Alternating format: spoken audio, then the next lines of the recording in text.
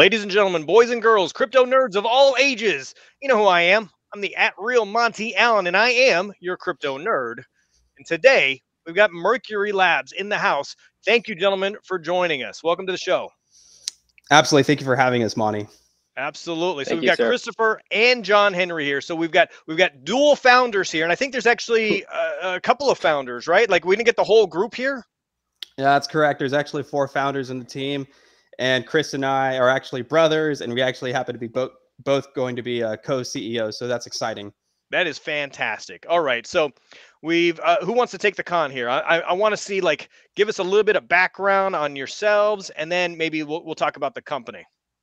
Okay. So just a quick background on me. My name is John Henry Brownstead. I'm a military brat. I went to Tarleton State for college. I have 3 business degrees. Currently, my day job is I'm in the Army. I jump out of airplanes. That's the kind of cool thing about me. And Cool. I love sports, and I enjoy sports gambling. Excellent. All right, me too. All right, what about you, Christopher? What's your story? Yeah, so I went to the same college he did at Tarleton. I have a bachelor's in computer science. I've got my MBA, and I just graduated with my master's in educational administration. So Okay, currently, right now, what I got is a high school teacher teaching geometry in Fort Worth. got it. Wait, you're in Fort Worth? Yeah. I didn't know that. I'm in Dallas, man. We gotta have like a live interaction. My live studio is in Fort Worth, as a matter of fact, South Well, Fort Worth. What part of Dallas are anytime. you I'll at, tell you Monty? this: you've probably seen my car on the highway at one point or another. All right. Well, we're gonna have to talk about that because there sounds like a story there. I have 2 offices here: one in Uptown Dallas and one near Panther Creek Park out in Fort Worth. Awesome. I actually went to high school in Liberty, Frisco. Ah, Uh, okay. yeah, so Frisco, McKinney, and Allen, like, quite used to that area. I Excellent. All stayed. right. Well, we didn't mean to record this whole thing, but that was just live there. We didn't realize like we're right next to each other practically. So excellent. We're gonna have to have more of these events. In fact, we've got a few more events scheduled with the Crypto Nerd team in Dallas. We'll have to make sure you get an invite. So we've got some Algorand get-togethers with I think Algoracle's coming, some of the headline guys. So let's talk about you though. So the company, how long have you had this idea to incorporate blockchain, sports betting? When did those 2 worlds collide for you? So the business started roughly around November 21st of 2021. So we're just a bit over 2 months old. Mhm. The idea came about probably a year and a half to some change. And Chris actually, I've had this idea for a while, and Chris came along and actually made it a reality, pretty much. Okay. So Chris, So you just what? had the Yeah. know-how or what? So what I did was I studied, figured out, well, how could we incorporate this onto a blockchain? Mhm. And when we're dealing with such mass volumes of participators and trying to figure out how do we can do these transactions fast and efficient, Mhm. Ethereum was out, and then obviously Bitcoin. So I did some digging, and I discovered Algorand, and I thought Algorand would be the perfect blockchain to host this platform.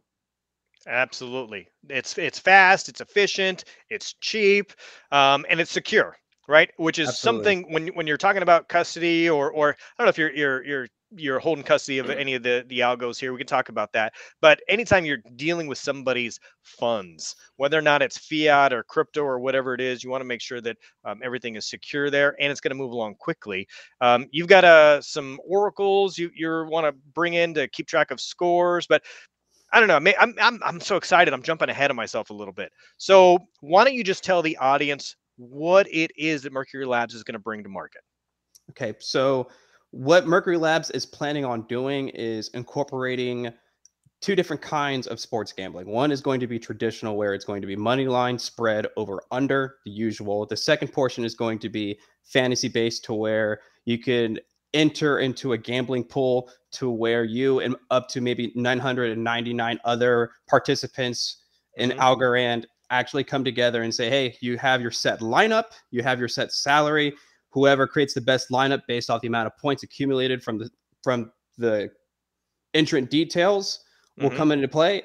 Highest, whoever accumulates the highest points will win, and so forth. All right, fantastic. So are those 2 different phases? I imagine that the over under is pretty easy to implement. The fantasy aspect sounds a little tougher. Correct. What kind of time frame are we looking at there? So our time frame is completely dependent on the oracles that we utilize. Hmm. Currently, the traditional betting standards are what the oracle is going to be able to feed us. So the fantasy aspect is a long term goal. We're Hmm. hoping that maybe sometime mid 2023, but our current focus is the traditional standards.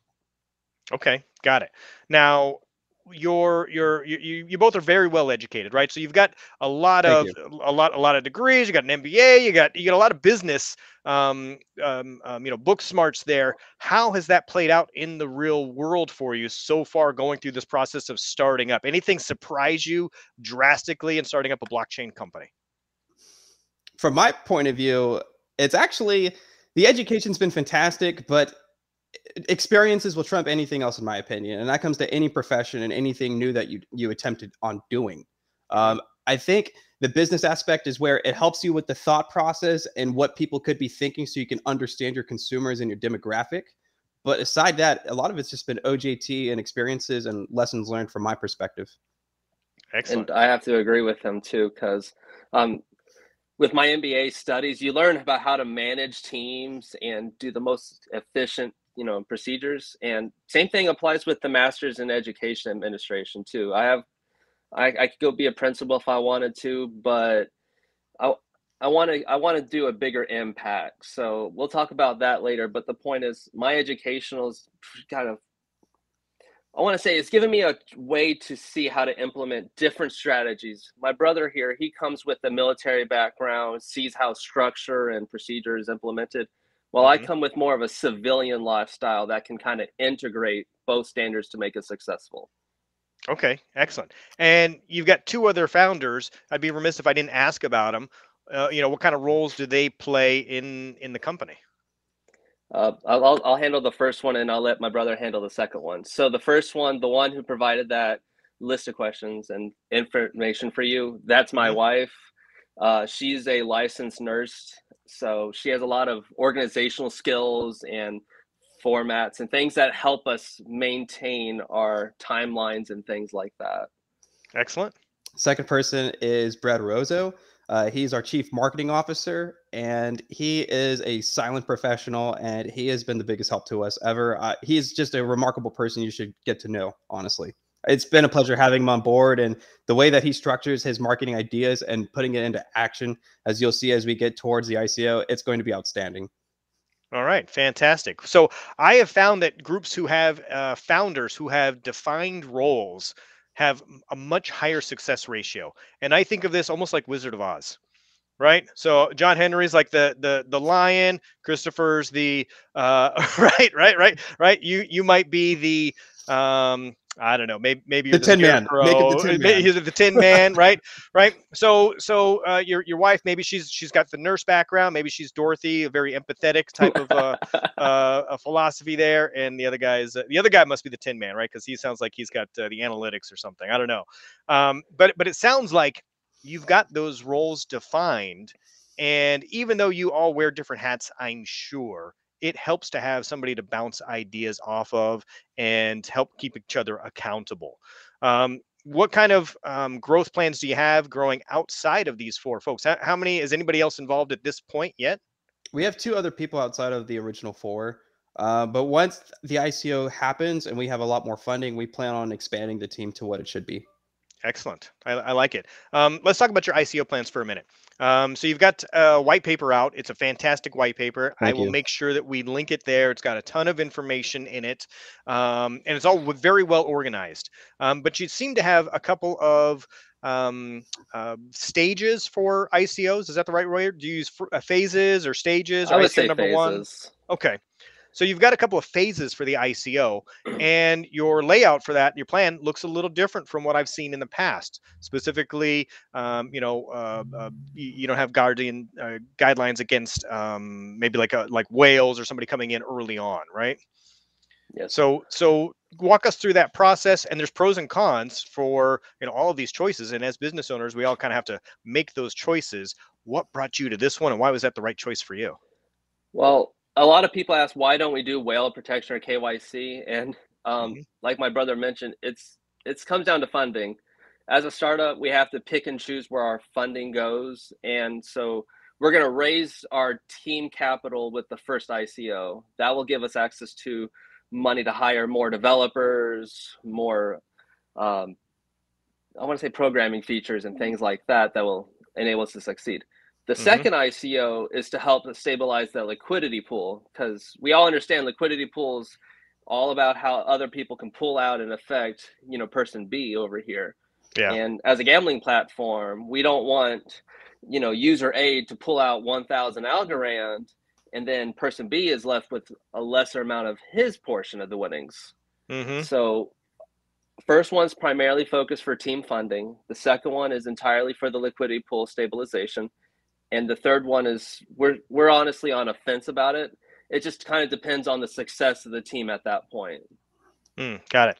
So the ICOs for you are a way of bootstrap fundraising. So you're not looking for outside VC money, Borderless Capital, Arrington, or those kinds of folks. Not to say you wouldn't give away their money or push their money away, but right now you want to retain control of the entity of the corporation or whatever the structure is. Exactly. You said it Yes. perfectly. It's just keeping it in-house as much as we can. And Got it. if you look at our tokenomics, we have a percentage set for, team members. Hmm. So we're not against it, but we're trying to keep as much as we can within. Hmm. Got it. Okay. So functionality. What sports are you going to go live with first? Okay. Basketball? So, yeah, basketball actually. Okay. We're planning on launching our initial platform in the fall, hoping, a mid-October with the NBA tip-off. Uh-huh. But, if our platform feels like we're ready to go before, then, football. Hmm. But right now we're focused on basketball. And Okay. my brother, he has another sport he likes to talk about. So once we focus on the top three in American sports and then migrate to soccer, I actually have tried to do my own research to where I was thinking, why can we not implement cricket betting, as cricket's the second most viewed sport in the world, as well Worldwide. as Yeah. right, and let alone like the people that love cricket actually are huge fans of crypto. So I Hmm. kind of want to incorporate combining the two to where we can actually have more users into Algorand, let alone Mercury Labs. Yeah, I think that's very, very forward thinking of you because you're not going to have all U.S. based consumers. Correct. So when you think about the rollout there, are we looking at I don't know another 6 months to get everything rolled out, or how soon before you get one up and running do you think it'll take to get the other sports up and running? Well, it's dependent on the Oracle, and it shouldn't be that hard.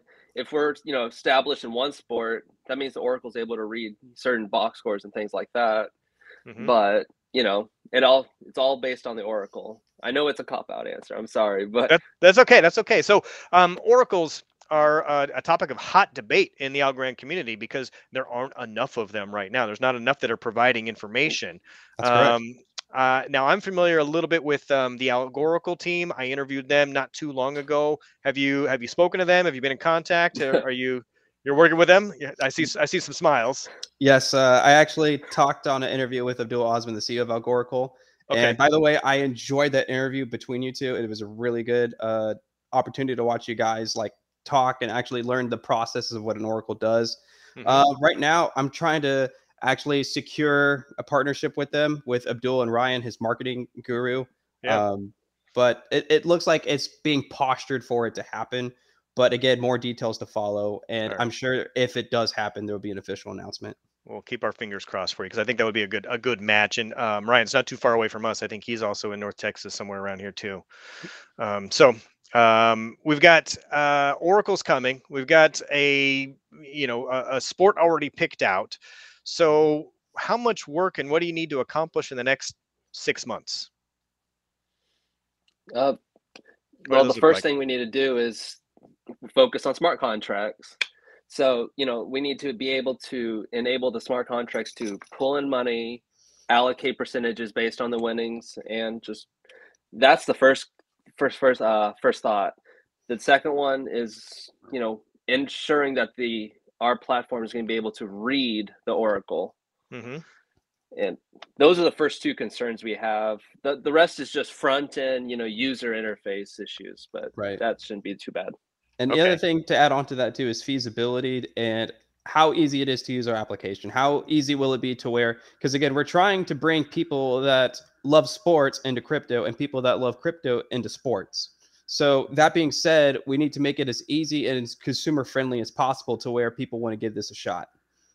Yeah, you got to break down that barrier of resistance. I like your thought process there. All right, let's talk about marketing. So Okay. obviously you've got the swag, you've got the design down. I love the like what is that Hermes, the wings on the foot kind of a thing. That is the Um, wing foot. Yes, it okay, is. Indeed. so I mean, is that a sports reference somehow? Why Mercury? I mean, I mean, you're not named Mercury, neither one of you. So I mean, where did that name come from? So technically speaking, sports did start in Athens, Greece, actually Mm, specifically in Olympia. okay. Uh, that being said, the Greek god of athletes was actually Hermes, and the Roman equivalent to that is actually Mercury. So the first planet in the solar system is Ah, actually Mercury, which is Hermes. And then also to another fun fact about Mercury is it's actually the Roman god of commerce. So it's actually combining sports and commerce, which is the thought process of naming this project. that's the best of both worlds. Okay, so you love it when your business acumen and your passion get to merge together into one world. Right. That's perfect. Okay, so how do you plan on growing the user base initially? Have you thought about do you have an advertising budget? Are you hoping that the ICO will gain enough users that they will all the users who buy in will be your first beta testers or users, or do you have some some incentives for folks to join in early? What's your plan to get those initial users in? Okay, so we're actually going to start our advertising campaign this week, since the Great. ICO is the end of this month. Hmm. Uh, depending on the timing of this video, that could be the launch. Okay. But I plan on being in California with our head of marketing at the, um, Champs correct me if I'm memorabilia wrong, show. yeah, Champs Memorabilia Show. It's in the Okay. same city as the Super Bowl, so it's going to be great. There's going It's to be a actually lot going to of, be 2 streets away. Really? Oh, that's Yeah, gonna it's going to be be that's gonna be super better. close. mayhem. Okay. Yeah. It's going to be an And we're opportunity gonna to have a bring. lot of athletes, and our booth is gonna be right at the door, so people are gonna see us as they walk in, and they're gonna see us as they walk out. Okay. And we're gonna be giving a little poker chips with our logo and a QR code that takes them to the website. Okay. Also, Uh, too, Chris has been talking with the team on doing an airdrop here and there early as compared to later, and I think mhm. that's going to pay dividends down the road. Another thing we're going to do in terms of marketing too is already we're attempting to reach out to pro athletes to where, hey, like what would it take for you to actually be not only post on your social media but actually be a valued member of the team. So those talks are going on as well within their respected sports. That's So fantastic. we're trying to actually do small steps, medium steps, and large steps to where we actually have a full set out plan. Hmm. You got a three-pronged effort there to keep moving forward. I like it. Exactly. Um, Now, when we talk about marketing like that, and you're talking about like, shoot pro sports players, um, bringing people on the platform in a relatively short order. There, you're going to get some comparisons, I think, to Smilecoin. Now, you probably saw this one coming, right? Because Smilecoin is the only other player that's really in that kind of in that world of sports betting. How are Yep. you different? And being politically correct, I guess. Let's just like highlight a few differences between what you're doing and what they're doing. Well, the best way I could say is, if you really want to see the difference, look at the white paper. You can see what our quality is versus theirs. And Right. as far as marketing, I haven't seen any. I've heard of them, but I haven't seen anything run on Reddit. I haven't seen on Discord or any kind of social media. So unless you're following them on, maybe Twitter, I guess, I wouldn't Hmm. even know they exist unless you brought them up. Yeah, I think the biggest splash they did, and they did make a splash with this. They sponsored a NASCAR um, I think they're like co-sponsored or something. So there was a Smile Coin car, and I forget which race last year. Are they That doing was sort of car racing? their splurge, I guess. I don't know if you could bet on that particular race or not, but that was sort of the biggest marketing splurge I think that they did. Um, but it's just interesting that your white paper compared to theirs there are some stark contrasts there, to be sure. All right, so let's get out of the crypto world then. So, do you see yourselves compared to a DraftKings or the new, what is it, the MGM stuff, or Yes, that's okay, part of it. okay, We want to be much larger than just that, but that's where it starts. got And it. I'm actually very happy you said that because, for comparison, DraftKings, from what I've researched, they actually take 10% for each gambling pool. We're trying Mhm. to emulate 9 to 9.5% to where we're already trying to be cheaper than them as well. Got it. Okay. Yeah, I think DraftKings, those sorts of programs or apps, really, now that most states allow it, have really taken off. I've noticed in the last 2 to 3 years. I don't know what the total amount is. I think I saw it on your white paper actually. What the total sports betting was. How much is bet annually? What's that number? It's got to be huge, right? It's about $200 billion. It's a Is $200 billion market. I think it's Mhm. even more than that. That's probably what the government knows about, right? And I don't know, when you bring something on blockchain, are there some significant benefits while doing it this way versus what a DraftKings does, regardless of the price, the 10%? Why is It would blockchain be a a better? mindset because when you're using DraftKings, you're using dollars, so Hmm. you're counting the dollars. But if you're using crypto, Hmm. you're not really tracking that. That's just a number. So people are more likely to participate. Like, oh, I ran out of dollars at a casino, but I still Yeah. have Bitcoin over here or Ethereum over here that I could possibly swap. Also, Oh, too, sorry, that's top secret.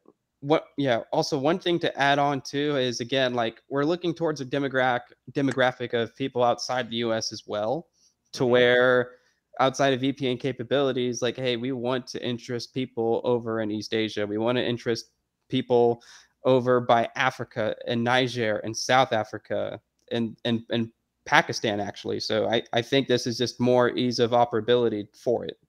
Yeah, I agree. Yep. Okay. So, if you got your overseas markets, local markets here, and specifically, we'll bring it back to Algorand.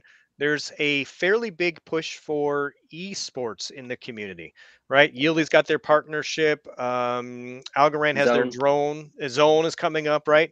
Are there any plans to incorporate, betting on those types of events? Is that a Ev- thing? Eventually, yes. And I want to tell you everything, but at this time, I just can't. I'm sorry. Oh, You just got to oh. stay tuned and be a part of the ride so you can know everything we got in store. All right, all right. Well, I'm glad I asked that question then. Yeah. So at least I got the rebuttal there. All right.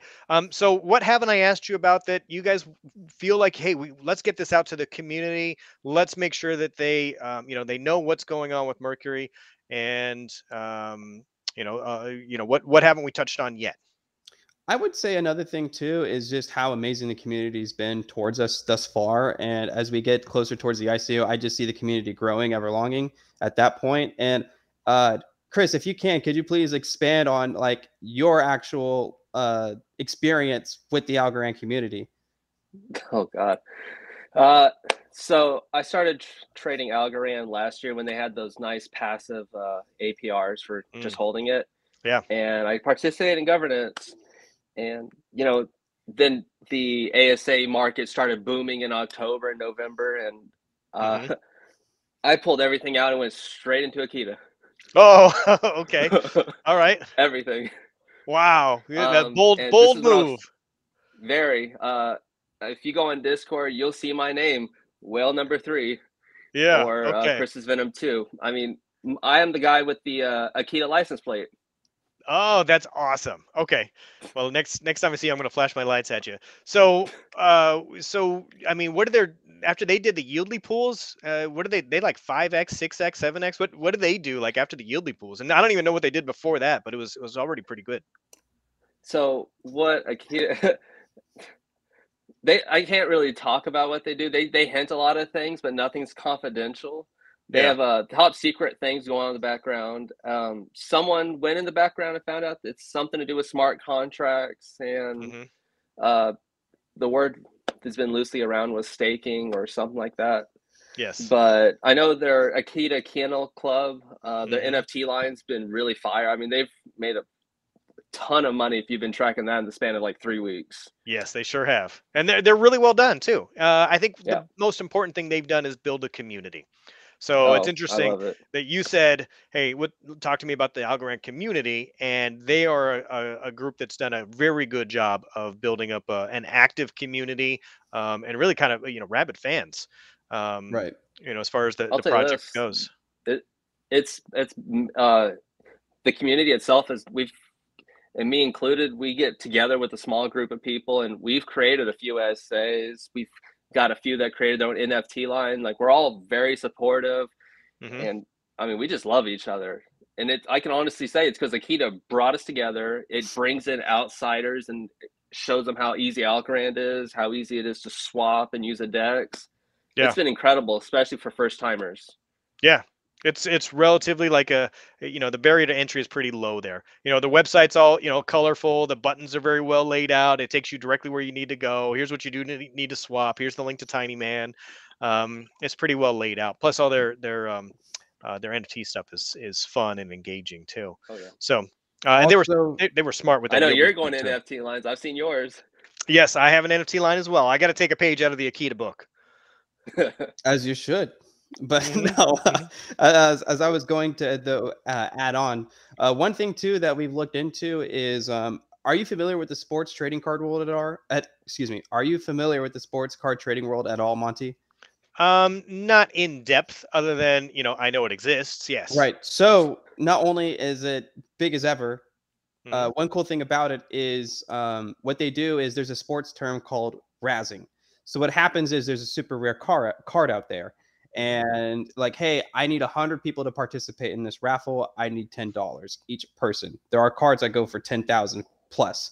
Now, Right. where this comes into Mercury Labs is that's 100 transactions within PayPal that will actually set it back longer than it should, as compared to us attempting down the road to do that, to where it'll take seconds for the razzing and the raffle to actually take place sooner rather than later.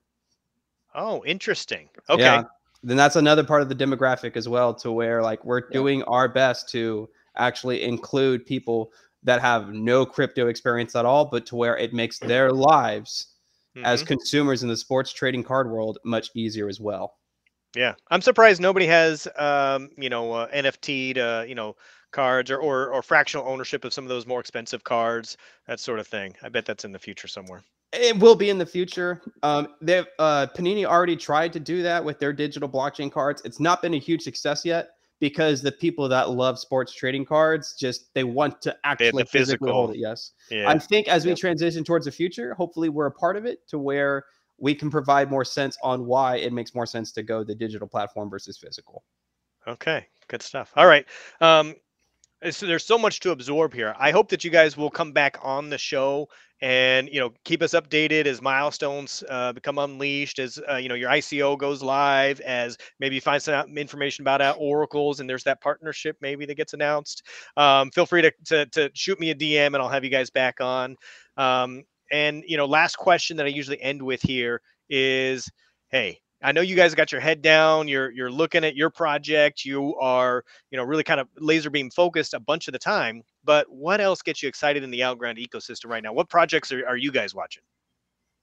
Go ahead, John. Okay. First and foremost, Algorical. I'm excited for Abdul and Ryan and the rest of Yeah. his team. Algomint. I'm Uh-huh. very excited for Algomint. Bullish on Algomint. Yes, I Yes. agree. Algo patties. Who doesn't love a good cheeseburger? Yes. And Planet Watch. Plan to watch it. Okay. So I missed out. I missed out on ordering the first edition of like the Planet Watchers, like the monitors, and they were like on back order or something. I need to get one of those so I can participate there in Absolutely. in a more meaningful way. All right, Christopher, what about you? I mean, I've already said about Akita. That is my fangirl ASA. Yeah. Algo patties, like he said. I know their NFT lines fixing to launch sometime next week, I believe. Yeah. Um, Algo Acid's one I like. They have a bunny NFT line they're putting out soon. Hmm. Obviously DeFly. That's the Yeah. next hot thing. It feels like. Yeah, I like those. DeFly is kind of taking the world by storm. It seems like it'll be Oh interesting to watch them kind of yeah, grow. All I right, Absolutely. got lucky to be in the ICO for that thing. did you? I missed. That's another thing I missed out on. I It need was to. like an hour. It was like It was that. it was Boom. gone. I think it was faster than an hour. Honestly, I I don't know got how lucky. I was in a COVID waiting line in my car, and I was like, "Oh, hey, when's this ICO? Oh, snap!" it just And I happened to be bought right in, then. and it closed in like 20 minutes. Yeah, that's another one that ended up a lot for a lot of folks. All right. Well, great. Thanks again for joining here, and we're going to have you on again here shortly. Stick around Thank you. after the break, and I'll have some questions here for you offline. Thank you, Monty. We